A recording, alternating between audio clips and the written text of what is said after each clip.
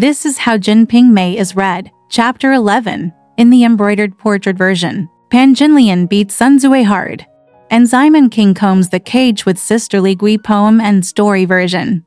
Pan Jinlian beats Sun Zui hard, and Simon King combs the cage with Sisterly Gui. 1. The Sarajevo Incident of Struggle for Favor 2.0. In the previous article, we analyzed the favor map in version 1.0 and version 2.0 in detail, not only to observe the division of power among the wives and concubines of the Simon family, but also because the map is dynamic, with changes in strength and weakness, and wars may break out at any time to form a new map. Therefore, before Li Pinger appeared, the author arranged a battle for favor in the pre-Li Pinger era, that is, the favor map version 2.0. Just like Germany, Pan Jinlian is the protagonist in almost every war, and the trigger for the first battle for favor, that is, the Sarajevo incident, originated from two little people Sun Zui and Chun Mai. Who is Sun Zui? In the first 10 episodes, we barely had any impression of her. We only know that she is the dowry girl of Simon King's first wife Chen, and was upgraded to a concubine by Simon King in the 2.0 version.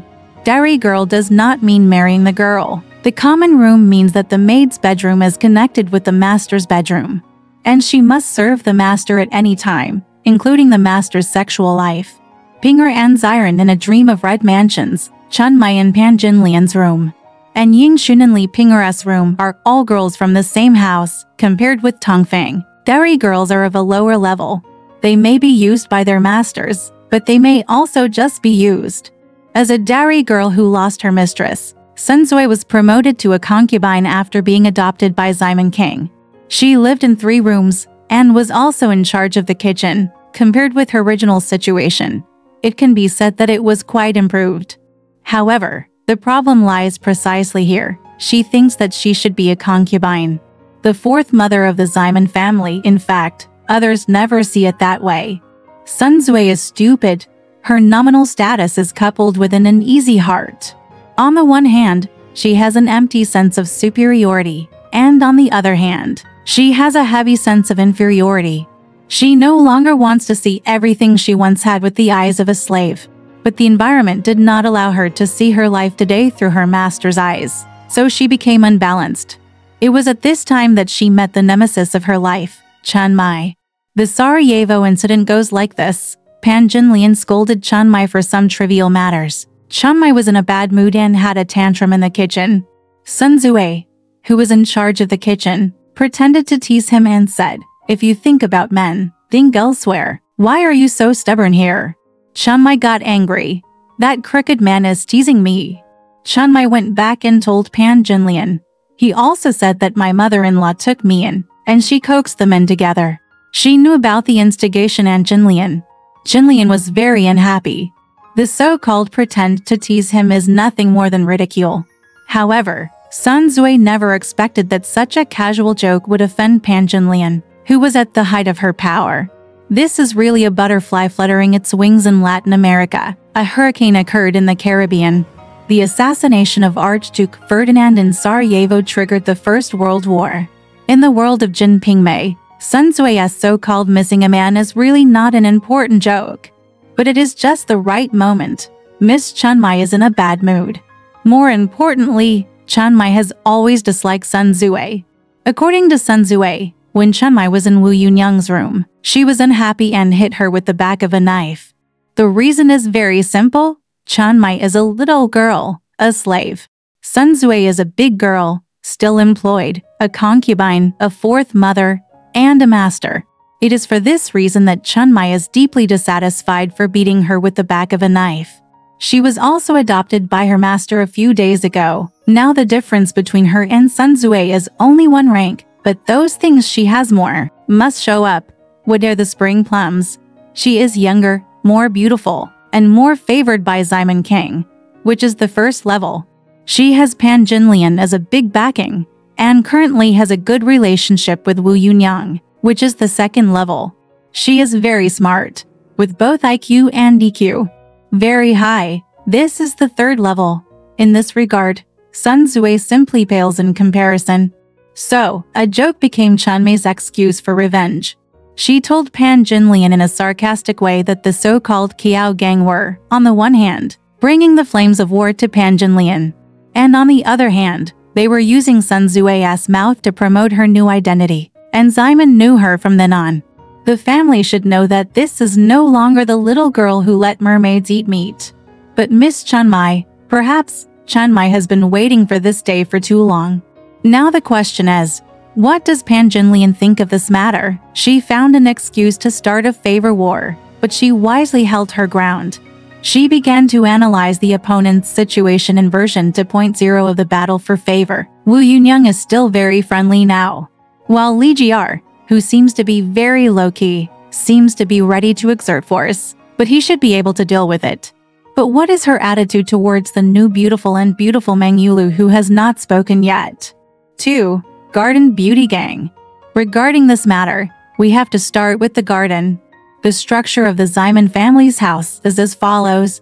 Wu Yunyang, Li Jiar, Meng Yulu, and Sun Zui live in the back, which is the main room, and Pan Jinlian lives in the front garden. There are 3 rooms in the garden, and there are corner doors connected to the back. Later, when Li Ping'er moved into Ximen's house, he bought the flower house that was adjacent to the garden and turned it into a large garden. Li Ping'er was equivalent to living in the garden. Under normal circumstances, we readers do not pay much attention to these spatial layouts. If you have been to Jaewon in Yangzhou, you will probably have a deep impression. Jaewon was originally a salt merchant's house, and is divided into 2 parts, the garden and the residence. The garden is designed with rockeries, bamboo groves, ponds, etc. According to the scenery of spring, summer, autumn and winter. The buildings are placed according to the scenery, and the scenery takes advantage of the buildings. The streets are connected and winding everywhere. The path leads to a quiet place. The residences are neatly built and neatly ranged. In other words, the house is regulated and the garden is free. Referring to a dream of red mansions and the peony pavilion, for ancient women who did not go out or step outside the door, and for aristocratic ladies who could not easily leave the boudoir and attic. The garden was not easy either. Where to get involved? Because of this, the garden seems to have become a special case outside of secular ethical life. For example, the peony pavilion takes place in a garden, and A Dream of Red Mansions depicts the Grand View Garden as the kingdom of youth. Of course, beauty and youth will be here, as will lust and lust. It was in the garden that Du Linying dreamed of Liu Mengmai, and it was in the garden that the silly elder sister picked up the embroidered sachet. In Jin Ping Mei, it is not easy for serious women like Wu Yunyang to set foot in the garden. It is also difficult for unfavored women like Li Jiar and Sun Sui to enter the garden. Those who live in the garden are whores in their eyes, and Pan Jinlian, Li Ping'er, Chan Mai. The one who loves to go to the garden is Meng Yulu, who still has youthful dreams and enthusiasm for life. Even most of the sex scenes in Ximen's family and Jin Ping Mei take place in the garden, including Jin, Ping, Mei, and even Song Weilian. Following the first mention of the garden in the last chapter, this chapter officially begins the story of the garden. Here, I put forward a concept, the Garden Beauty Gang. In a narrow sense, this beauty gang is Meng Yulu, Pan Jinlian, and Li Ping'er. In a broad sense, it also includes Chun Mai, Yingshan and others. They will let's perform the very enchanting and interesting garden story Jin Ping Mei together. Next, let's first look at the first garden meeting between two beauties, Meng and Pan. Of course, their meeting was closely related to the Sarajevo incident of Chunmai and Sun Zui. It can be said to be an upgraded version of the incident. First, Pan Jinlian was a little unhappy and felt depressed in the pavilion. Then Meng Yulu came, and her greeting to Pan Jinlian was, "Sister, why are you so depressed and silent?" Pan Jinlian asked her where she was from. When she found out that Meng was coming from the kitchen, she asked her if she heard anything. Obviously, the implication was whether he heard what Sun Zui said. Meng Yulu's answer was very light. "Sister, I have no words." Since Meng Yulu didn't say anything, Pan Jinlian also shut up. There are two no words here. The dialogue seems plain and uninteresting, but in fact it is full of undercurrents. First of all, why did Meng Yulu go to the kitchen when he had nothing to do? If she needs anything, She can just ask the girl to go to the kitchen and say something. Ben Hui Chenmai went to quarrel on Pan Jinlian's behalf, and Pan Jinlian didn't know how to go to the kitchen by herself. Therefore, she could only go to the kitchen for one reason. She heard some gossip and went to the kitchen to gossip. Secondly, is Sun Zue really speechless? I think that's definitely not the case. After Sun Zue was beaten by Simon King, Sun complained to others before Simon King could move forward. This complaint was even heard by Simon King. How could she not complain to the popular Sanyang? Thirdly, if Sun Zue was really speechless, then why did Meng Yulu go to the garden to find Pan Jinlian? If Sun Zue said something, would Meng Yulu just come to watch the fun? Since Pan Jinlian herself refused to reveal why she was sullen, Meng Yulu naturally refused to reveal what she heard easily. Because informing or inciting when the strength of the power vying for favor is unknown may be detrimental to her. Since everything looks fine on the surface, let's continue to be fine. The two people, who were probably hating and fearing each other, reached a temporary compromise because of the threat of the old man and their new rival. They worked together in the garden, drank tea, and played Go until Simon King came back. Simon King felt extremely happy when he saw such an elegant beauty in the romantic garden. His way of expressing it was, "It looks like a pair of pink hair, but it is also worth 110 taels of silver." Bantu is a prostitute, and Simon King actually uses prostitutes as a metaphor for his own woman, which is really rude. However, it was also endearingly rude, and to him, this was probably a sincere compliment. In this regard, Pan Jinlian was still reluctant. She couldn't help but continue to ridicule Li Jiar. "You have fans behind you." Meng Yulu was probably very sad and left back. How could a dignified wealthy businessman's wife marry a rogue concubine and compare herself to a prostitute? Next, the three of them played Go, and Pan Jinlian lost. Simon King threw the pieces into chaos before he even counted the pieces. Although it is not mentioned, it is conceivable that Pan Jinlian's chess skills are not very good, but it does not matter, because the chess pieces here are the key. It is said that in the past, Emperor Ming of the Tang dynasty played chess with his ministers, and concubine Yang saw that the emperor's husband lost the chess game. Just let the cat mess up the chess game. Obviously, what is revealed here is a similar intelligence and cunning. Even this is not enough. After the chess was played, they also lost. Meng Yulu didn't move, but Pan Jinlian ran away. So, the beauty runs, the man chases her, she smiles, the man hugs her, and even crushes the petals and sprinkles them all over her body. It is really a spring garden beauty picture. As the saying goes, everything is suitable for painting. However, behind this beautiful scene that has been described countless times by classical poems and even classical paintings, there is a very realistic continuation. Simon King walked forward, hugged him in a pun, and pressed him against the lake and mountain, spitting out cloves and making his tongue melt. Spit. Let's make a joke. You know, if you didn't think about it, if Meng Yulu hadn't appeared and Wu Yunyang had not come back, there would have been a lot of passion. Wu Yunyang came back, and Meng Yulu and Pan Jinlian went to the room to report and say hello. They didn't say anything, but Wu Yunyang's first sentence was, "Why are you laughing?" It can be imagined that the two of them went in with a smile. Since they were laughing, they would definitely not laugh for no reason. Then the two people before people definitely whisper a little bit. "What does this say? I guess it goes like this," Meng Yulu said to Pan Jinlian. "Look at you, two perverts, making trouble in the garden in broad daylight. Fortunately, I came here first. If the ant saw it, or some little boy saw it, and I'm so embarrassed." Pan Jinlian probably smiled sheepishly. No need to explain, no need to argue, because the other party is not sarcastic, so he is not an opponent. When Wu Yunyang saw them laughing, she asked casually. Pan Jinlian didn't say anything, and Meng Yulu only said that he had lost in the chess game, and was treating them, thus covering up the romantic affair. Obviously, through this episode, the smart Pan Jinlian has understood it.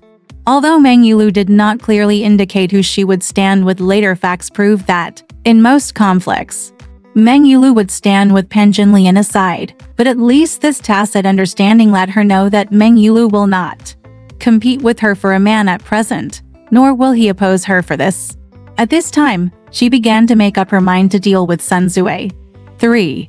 Simon's first battle. The war for favor is about to officially begin, and the two warring parties are Pan Jinlian, Chen Mai and Sun Zui. It would be unfair to say that the fight had officially started. Chen Mai had been planning for a long time. Pan Jinlian was also full of fighting spirit, but Sun Zui was kept in the dark. But who made her stupid? Who made her be too late and insensitive to the battle for favor? Pan Jinlian is smart enough, too smart to be smarter. She wanted to deal with Sun Zui, but she was not willing to have a head-on conflict with her at all.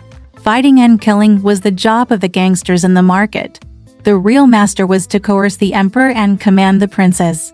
On this day, Simon King woke up from a night of having sex with Pan Jinlian and opened his mouth to eat lotus cake and silver bream soup. This cake probably requires some fresh lotus petals to be used as ingredients, which is certainly not easy in a short time. And this soup, just by looking at the name, you can tell how difficult it is.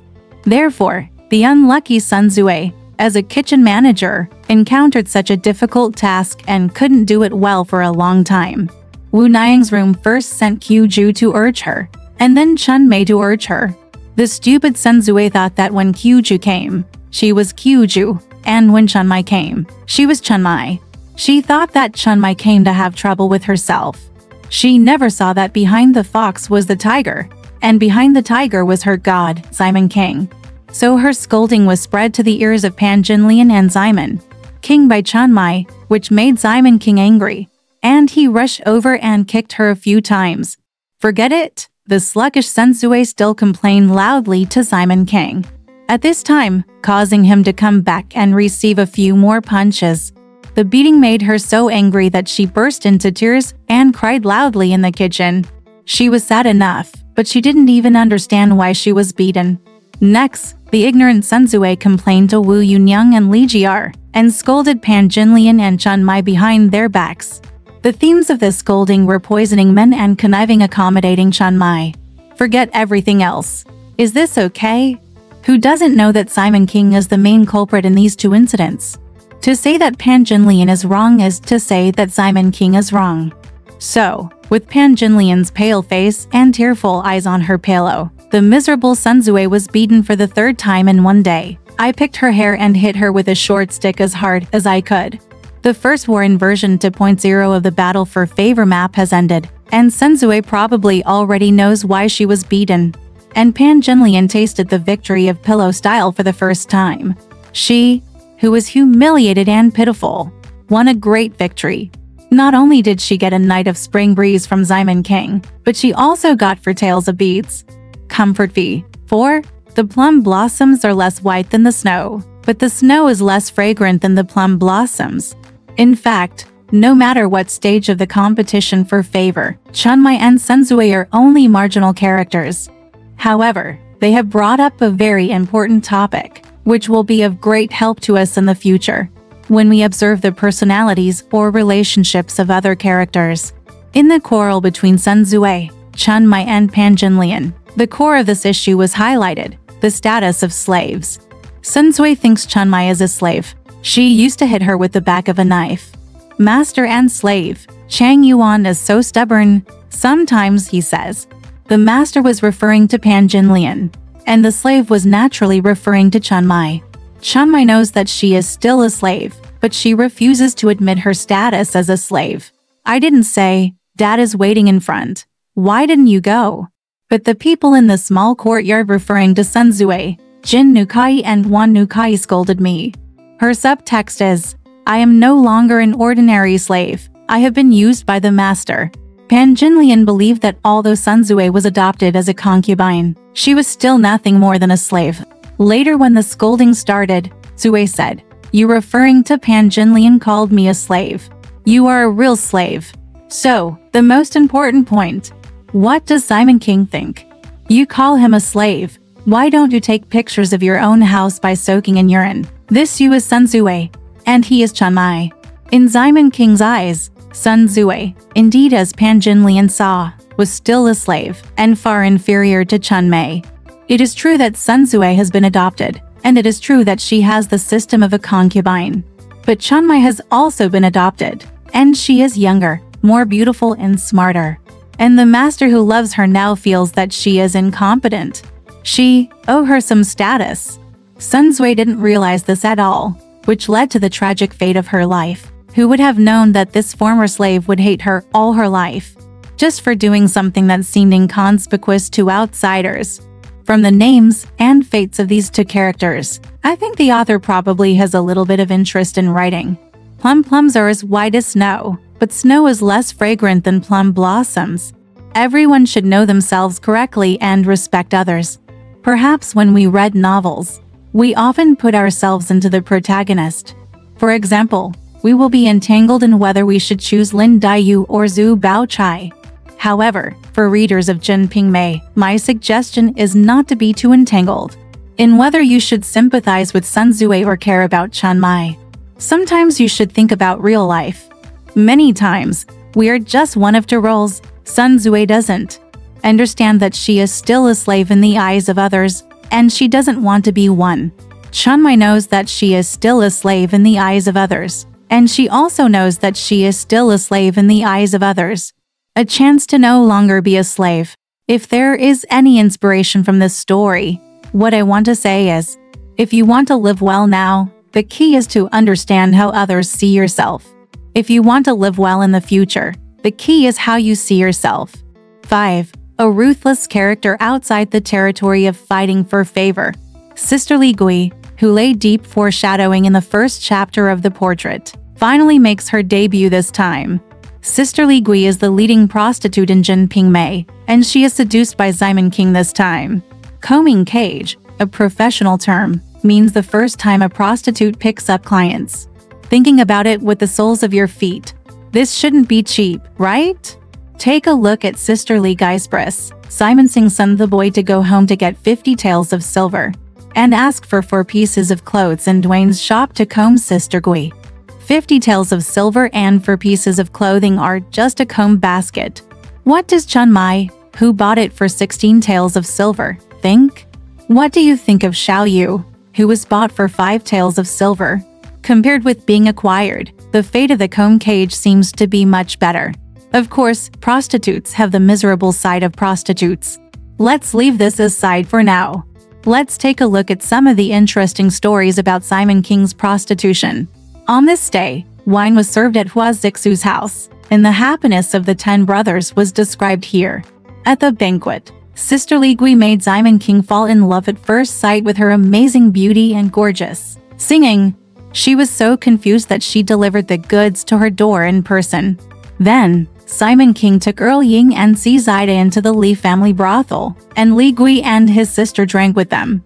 Simon King was interested in Sister Li Gui, so he asked her to sing. Her anxious look was seen through by the experienced prostitutes, so Sister Li Gui made a pretentious statement. She has been raised coquettishly since she was a child, and she has been shy since she was born. She refuses to talk to others. People sing randomly. Simon King had no choice but to give 5 taels of silver to buy the next song, Be Havicumly, overcome all the hooks and gain the upper hand. The fragrance of your actions brings you admiration and admiration from time to time. Wow, how can there be mediocrity in the mud of Jade Pestle? A song from the palace merchants. All the people in the house were shocked. Better than King Xiang in a dream, better than Xiang Wangyi is in a dream. This is the style of the famous prostitute in Jin Ping Mei. Can Simon King not be fascinated by overwhelming all the hooks and gaining the upper hand and a song from the palace merchants that shocked everyone in the house? Better than King Zhong's dream, the wind and moon are boundless, not in bed, but better than in bed. How could Simon King not be fascinated by this talent? So there was the 50-tael comb cage mentioned above. From then on, Sister Li Gui played an important role and often wandered around the Simon family.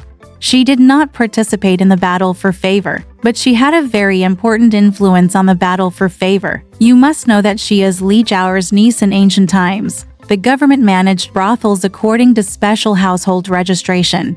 But prostitutes are mostly sold from poor families, so the kinship relationship may only represent the seniority in the industry, which may not be true. However, for the sake of convenience, this book will always use kinship relationships.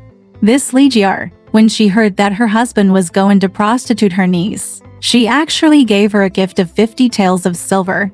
Alright, this part of the story ends here. Want to know what happened next? Let's listen to the breakdown next time.